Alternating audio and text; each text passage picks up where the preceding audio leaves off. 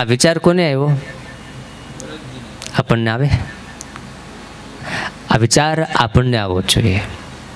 મોટા મોટા રાજાઓ તમામ તમે જેના માટે રાત દિવસ એક કરો, તમે જેના માટે ગાંડા થાવ છો, તમે જેના માટે ઊંધે કાંધ પડી મહેનત કરો છો, એ વગર મહેનતે પૂર્વના પુણ્યના કર્મને આધારે એને બધું પ્રાપ્ત થયેલું હતું.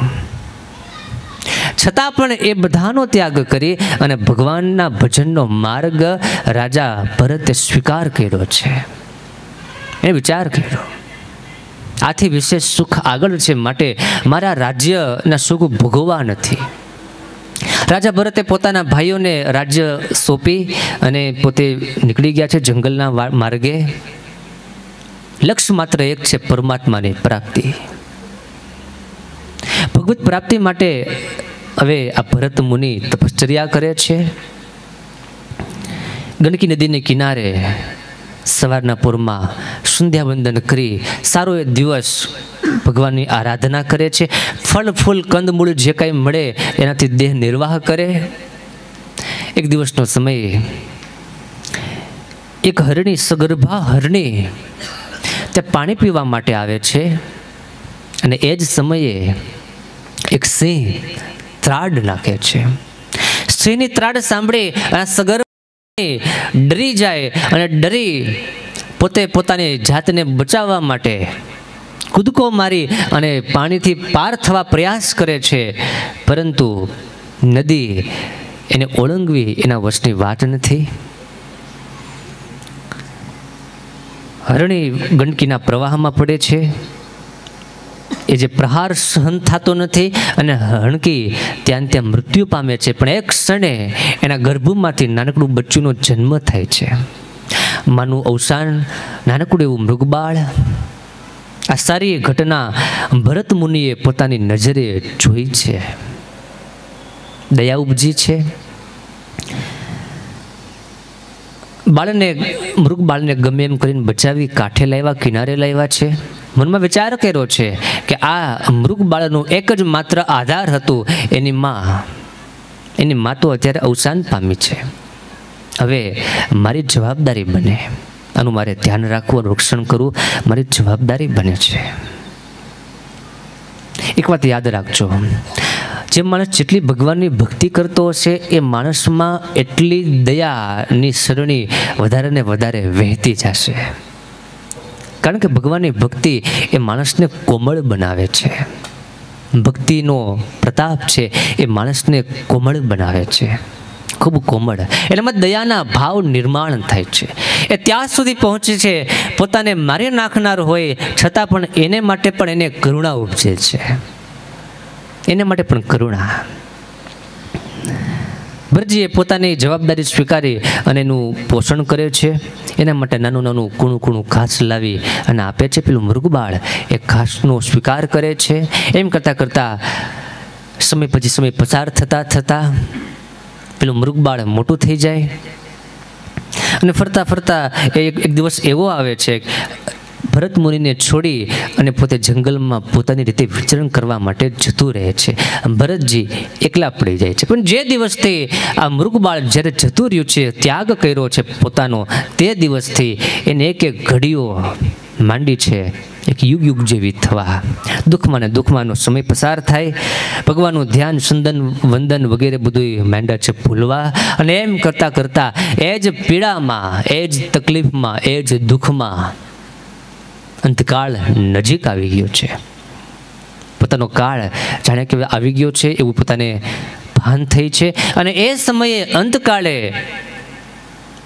ધીરજ ડગમગી ગઈ, સ્થિતિમાંથી ચલાયમાન થઈ ગયા. અંતકાળ આવી ગયો છે, પોતે પોતાની સ્મૃતિમાં નથી આવ્યા. બેસાવધપણે અંતકાળે મૃગલીનું બચ્ચું યાદ આવ્યું છે અને છેલ્લી ઘડી, છેલ્લી ક્ષણ એમાં ભગવાનની સ્મૃતિ ન થતાં સ્મૃતિ પહેલાં મૃગબાળની થાય અને શાસ્ત્ર નોંધ કરે કે બીજો જન્મ એને મૃગને પેટે, મૃગલીને પેટે પાછું હણકું થયું. વાત સમજાણી? એનો પૂર્વાર્ધ છે. પહેલા જન્મમાં રાજા ભરત છે, બીજા જન્મમાં મૃગબાળ છે. ઠાકોરજીની દયા, એની કરેલી ભક્તિ, એમની કરેલી ઉપાસના એના બળે કરી અને એની સ્મૃતિ રહી જાય છે. સ્વામિનારાયણ ભગવાને આ વચનામૃતમાં સારી એક ઘટનાને મહારાજે એક શબ્દ આપ્યો છે, ચમત્કારી આખ્યાન. મહારાજે કહ્યું અંત્યના વચનામૃતમાં મહારાજ કહે છે ચમત્કારી આખ્યાન ભરતજીનું, જળ ભરતનું આખ્યાન ચમત્કારી બતાવ્યું.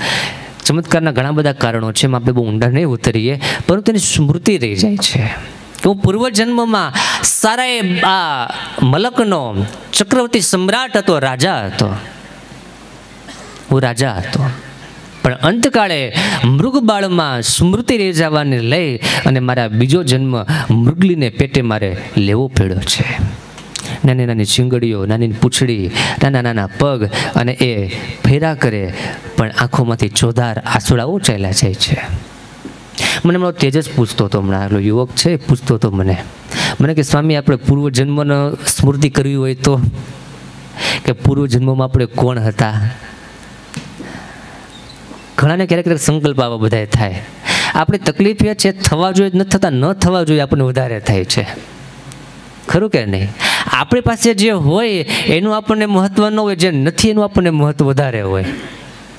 આપણને જોવા મળે બધી જ ભાષામાં, બધી જ રીતે આપણને પ્રસંગ જોવા મળે અને મળે.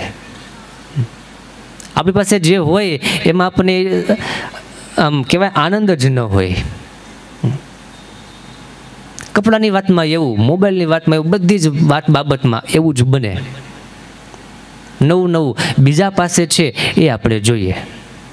એક બેન સાડી લેવા માટે ગયા, દુકાનદારે કીધું કે સાડી બતાવો, કે કેવી બતાવો, એટલે કે એવી બતાવ, મારી બાજુવાળી છે ને એ જોઈને બળી મરે, એવી બતાવો.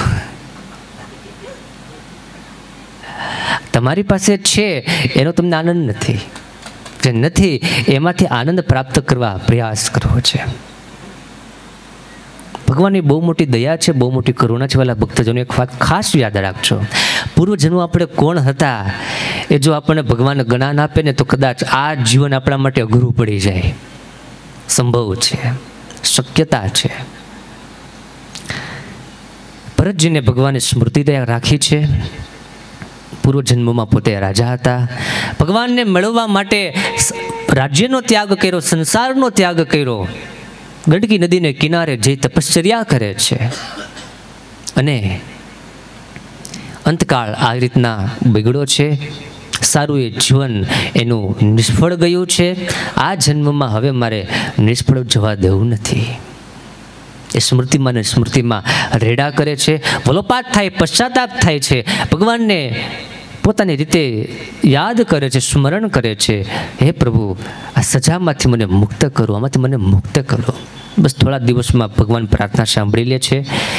નાની અવસ્થામાં એનું મૃત્યુ થાય છે. ત્રીજા જન્મમાં બ્રાહ્મણને ઘરે અવતાર પ્રાપ્ત કરે છે અને નામ પડે છે જળ ભરત. નામ હતું મૂળ ભરત, પરંતુ સ્મૃતિ રહી પૂર્વના 2 જન્મની. પહેલા જન્મમાં રાજા, બીજા જન્મમાં મૃગબાળ, અને હવે ત્રીજા જન્મમાં આ બ્રાહ્મણ થયો છું. અને હવે પણ જો નહીં સુધરું, હવે પણ જો નહીં સાવધાન થાવ, બેસાવધપણે જીવન જીવીશ તો આ 3 નહીં, આવા તો કેટલાય જન્મ મારે લેવા પડશે, એની કોઈ ગણતરી નથી, કોઈ ગણતરી નથી. આ જન્મ મારે કોઈ પણ ભોગે ભગવાનને પાછું મળી જવું છે. આવો એનો ઠરાવ હતો, આવું એનું નક્કી કરેલી વાત હતી. આ વાત આપણે ક્યારેય વિચારી નથી.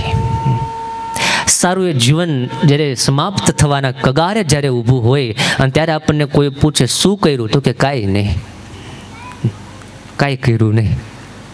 એક જણાનો એક બહુ સરસ પ્રસંગ સંતોની વાતમાં આવે છે. એક જણાએ ઘોડી ચોરી, એક ઘોડી ચોરી, રાખવી નહોતી ને વેચી જ નાખવી હતી, રૂપિયા જ કમાવાતા એમાંથી. એમાં કોઈએ મળી ગયો ને ઘોડી લેનારો, કીધું કે કેટલામાં આ ઘોડી વેચવી છે, એટલે કિંમત આટલા રૂપિયામાં વેચવી છે, તો મારે લેવી છે, પણ પહેલાં હું રાઉન્ડ મારું, ઘોડીની ચાલ કેવી છે તો જોવું પડે ને. ડોબું છે ને દોઈને લેવાય, એ પોદળો જોઈને ન લેવાય, અને ઘોડી છે એ ચલાવીને લેવાય, નકર ભેળવાઈ જાઓ. વાણિયાને છે ને એ જોતા ન આવડે કે આ ભેંસ કેવી કહેવાય. ઘનશ્યામભાઈ એમ જો મોટી કેવી છે, અટવાઈ જાય. એટલે પેલા ભાઈએ કીધું હું એક રાઉન્ડ મારીને જોઉં પછી હું ઘોડી લઉં. પેલો કોઈ કાંઈ વાંધો નહીં, ઘોડી ચોરનાર કે કાંઈ વાંધો, પણ ઘોડી તમારે ચલાવવી હોય, ચેક કરવી હોય તો ચેક કરો, પણ આટલામાં જ રાઉન્ડ મારવાનો, દૂર જવાનું નહીં. દૂર જઈને તમારે રાઉન્ડ મારવાનો નથી, તમારે જોવું હોય તો અહીંયા તમે જોઈ લો. એટલે આને એમ થયું દાળમાં કંઈક કાઢવું છે, આ ક્યાંકથી ઉપાડેલી છે. ખ્યાલ પડી જાય ને, અમુકને સ્વભાવ હોય, અમુક કરવાનો સ્વભાવ હોય. એક જણાએ મોબાઈલ લીધો, મિત્રને બતાવ્યો, જો મોબાઈલ કેટલામાં લીધો ત્યારે દુકાનદાર દુકાનમાં નહોતો. ચોખ્ખું ન બોલે કે દુકાનદાર દુકાનમાં નહોતો એમ. એટલે આને કીધું કાંઈ વાંધો નહીં, તમે કહો છો એ પ્રમાણે એટલામાં જ રાઉન્ડ મારીશ. લ્યો મારા જોડા હું રાખું છું, તમે જોડા મારી આ જોડા રાખો, હું જરાક રાઉન્ડ મારીને અને નક્કી કરી નાખે. કંઈ વાંધો નહીં. ઘોડા રાખ્યા, ઓલો ઘોડી ઉપર બેઠો અને થોડીક ચલાવી. થોડોક આગળ જઈ અને ભાઈ જે સ્પીડ વધારી એટલે કે ભાઈ રામ રામ, લો ભાઈ રામ રામ, હું જાઉં છું એમ કરીને હાલતો થયો. હવે આ કેસ નોંધાવા ક્યાં જાવ હોય કયો? ઓલો તો ઘોડી લઈને ઉપડી ગયો, આ જૂતા લઈને બેઠો, પગરખા લઈને બેઠો, પેલા બૂટ જે હતા એ લઈને બેઠો, જોડા લઈને. કોઈ કીધું એટલે શું થયું, શું વૈધું? એટલે કે બીજું તો કાંઈ નહીં, લીધું ને દીધું, એમાં કાંઈ લાંબુ નહીં, પણ આ જોડા વૈધા. ઘોડી ચોયરી, ઓલો લઈ ગયો, લીધી અને દીધી, જેમ લીધી એમ દીધી. આ એક જોડા ખાલી વૈધા. આ વાત જેટલી હસવા માટે છે એથી વિશેષ સમજવા માટે છે. આ વાત એ રીતે સમજવી છે આપણે વાલા ભક્તજનો. જેવી રીતના જન્મમાં એવા જ પાછા મયરા. વૈધું શું? તો કે આ જન્મમાં જે કર્મ કર્યા એ વૈધા. સમજાવની વાત? આ જન્મમાં જે કર્મ કર્યા એ બધા વૈધા. જેમ જન્મમાં એમ પાછા મયરા. માણસ જ્યારે જન્મે છે ત્યારે વજન કંઈક 2.5 કિલો આસપાસ હોય. માણસ જ્યારે મૃત્યુ પામે છે ત્યારે એનું વજન 2.5 કિલો આસપાસ જ હોય. ખરું કે નહીં? જ્યારે માણસની રાખ થાય ત્યારે વજન કેટલો હોય રાખનો? એ જ હોય. ચોખ્ખું જોગજો, કોઈનું ચોખ્ખું હોય તો. એથી વિશેષ કાંઈ નથી. કરેલા કર્મ એ વૈધા. જળભરતજી આ જન્મમાં નક્કી કરે છે કે હવે માને ગર્ભે જન્મ લેવો નથી. બહુ સજાગ રહ્યા છે. નિષ્કળાનંદ સ્વામી ધીરજાખ્યાન ગ્રંથની અંદર એ આખ્યાન આપણને સમજાવે છે. મત રહિત મુનિ રહે, મળયન જેવો તેવો જમે. કોહ્યું કસાયું સૈડું બગડ્યું, બૈડું ઉતર્યું ખાય દિન નિર્ગમે. નિષ્કળાનંદ સ્વામી વાત લખે છે, આ જન્મમાં પેલા 2 જન્મની સ્મૃતિ યાદ છે. નક્કી કર્યું છે કે આ જન્મમાં બહુ ડાયા થવું નથી.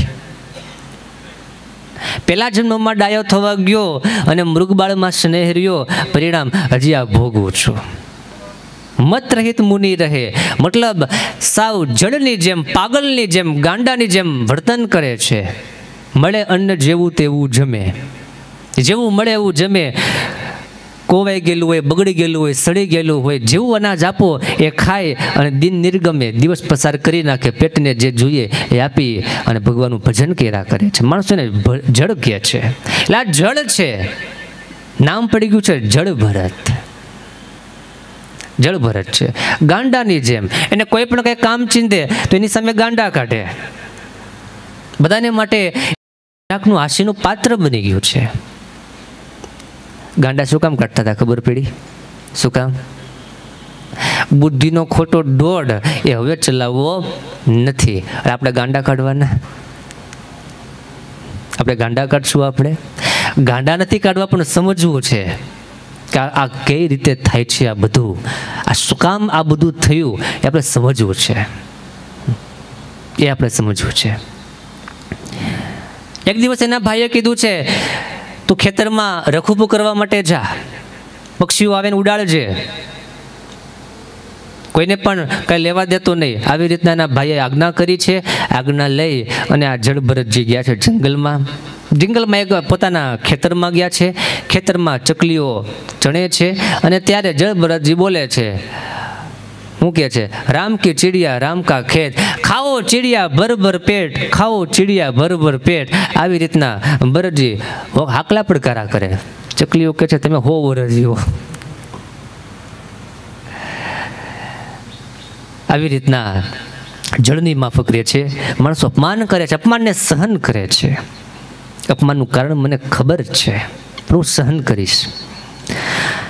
આપા ભાવ નથી ભાસ તો એવી ખરી કરે છે મતી, મતી મારતી નવ રહ્યો સુખ દુઃખ સંભવ વળી. મારું પોતાનું મારું તારું એ બધાએ ભાવ બધાએ માંડ્યા છે ભૂલાવા. જ્ઞાનથી ભૂલાણા છે, અજ્ઞાનથી નહીં. આ દુનિયામાં ઘણી વખત માણસ ગાંડો થઈ જાય પણ કઈ રીતે ખબર છે, આપવાના હોય ને ત્યારે ગાંડો થઈ. અને આ કોર્ટના બધા નિયમ એવા હોય છે કે એવું મેન્ટલી ડિસ્ટર્બ થઈ જાય તો પછી એને અમુક પછી સજા માફ કરવામાં આવે છે. એવું પણ હોય. એ જણાને બહુ દેવું થઈ ગયું હતું, કોઈ રીતે ચૂકવાય એવું નહોતું અને સામેથી પ્રેશર વધારે હતું. એમ એક વકીલ પછી એને સાઈડો. વકીલ કહે છે કે મારી ફી આટલા રૂપિયા થાય, હું કહું એમ તમારે કરવાનું, કાંઈ વાંધો નહીં, તમે કહો એમ કરું તમારી ફી મારે તમને આપી. બોલો શું? કે તમારે જ્યારે પણ પેલા ન્યાયાધીશ તમને કાંઈ પણ સવાલ કરે એટલે કહેવાનું હાવ, એટલું જ ખાલી કહેવાનું હાવ, ગાંડા કાઢવાના ટૂંકમાં. ઠીક છે કે એટલું તો આવડે જ ને ભાઈ, તમને એનું આવડે એટલું નહીં તો સારું, શીખતા નહીં હો, આ શીખવા જેવી વાત નથી. ન્યાયાધીશે પૂછ્યું કે તમે આટલા રૂપિયા તમારે આપવા તમે માનો છો, આ તમે કબૂલ કરો છો, આટલા રૂપિયા તમારે આપવાના છે? તો કે હા. ન્યાયાધીશ કે હું તમને પૂછું છું? તો કે હા. વાતમાં ન્યાયાધીશ મૂંઝાણા, મારે કરવું છું. આની પાસેથી ઇન્ફોર્મેશન માહિતી લાવવી કેવી રીતના? પછી એના વકીલે પછી વકીલાત કરી કે સાહેબ મારા અસીલ એ માનસિક રીતે અસ્વસ્થ છે અને આપ સમજી શકો છો આવી અવસ્થામાં એને કોઈ દંડ આપી શકાય નહીં, માટે મારી આપ મેજિસ્ટ્રેટને ન્યાયાધીશને અપીલ છે, વિનંતી છે, પ્રાર્થના છે, આપ તમે એને ઓછામાં ઓછી સજા તમે આપો, ઓછામાં ઓછી સજા તમે આપો, આવી મારી આપને અપીલ છે. આવી રીતના સેટલમેન્ટ બધું કરીને અને જેલમાંથી બહાર કઢાવ્યો. પછી પેલો વકીલ ફી લેવા માટે ગયો કે ભાઈ હવે મારી ફી તો આવી. હાવ હાવ એટલે મારી ફી આવડી ગયું બધાને. પછી કે બીજાને એક આવ તારે બે આવ જા. અક્ષરાંશ સ્વામી વાતમાં વાત લખી છે ગાંડાની છે. એ ગાંડ પણ નથી, એ મૂર્ખ પણ છે. અહીંયા જે વાત કરે છે જળભરતજી જળની જેમ વર્તે છે. સંસારના કોઈના કામના રહ્યા નથી, સંસારમાં એમાં કોઈને બંધન ન થાય અને આને કોઈમાં બંધન ન થાય એવી સ્થિતિએ જળભરતજી વર્તન કરે છે. આપણે કદાચ ત્યાં સુધી તો નહીં રહી શકીએ, પરંતુ એટલું તો આપણાથી અવશ્ય થાય કે જ્ઞાન દ્રષ્ટિએ કરીને સમજણથી આપણે થોડાક અલિપ્ત રહેવા માટે અભ્યાસ કરીએ. નિષ્કાળ સ્વામી લખે છે એવી રીતે જળભરતજી સાચવે છે ખેતર ખડી, એવી રીતે જળભરતજી સાચવે છે ખેતર ખડી. ત્યાં તસ્કર નર આવીને, ત્યાં તસ્કર નર આવીને ઝાલી લઈ ગયા જળભરતને, ઝાલી લઈ ગયા જળભરતને. ઉભા રાખ્યા દેવી આગળે તેને મારવા તરતને, ઉભા રાખ્યા દેવી આગળે તેને મારવા તરતને.